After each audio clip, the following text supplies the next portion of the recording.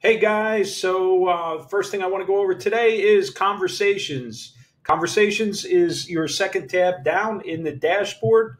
It's a very important tab. What it means is anybody that's communicated with you through the platform, or in some cases even outside of the platform, all of your conversations will be brought into one unified dashboard. So with that, here's the Conversations tab. I've got it open already. Over here, you've got unread, recents, and all. Every morning, what I want you to do is look at your unread messages, and you should go through these messages, respond to whoever you need to respond to.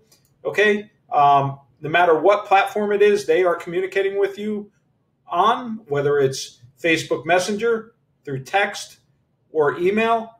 It will bring those conversations right into this platform, and you can answer them right here at the bottom of the platform, right? So if they communicated with you by a text message, such as this one, okay, I could type in the text message right here or in this and right there, type them a text message and send it. Or I could send them an email. Or if they talk to us through Facebook Messenger, we could also do the same. So just a little overview of the screen. Any conversations that we're sending to them are on the right side in blue.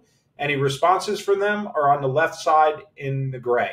Okay, simple as that. So make sure you stay up to date with communicating with everybody. Once you are done with them, over here on the right-hand side, you'll see a little symbol up here on the mark as read. Make sure you click that to move them outside of the unread into the other messages. Recents and all obviously would be all those messages. The unread is the one you really want to communicate with, and recents and all is in case you need to go back and look at a previous conversation. Okay, so it's pretty self-explanatory. Again, this is the area where you communicate and where you look at past messages.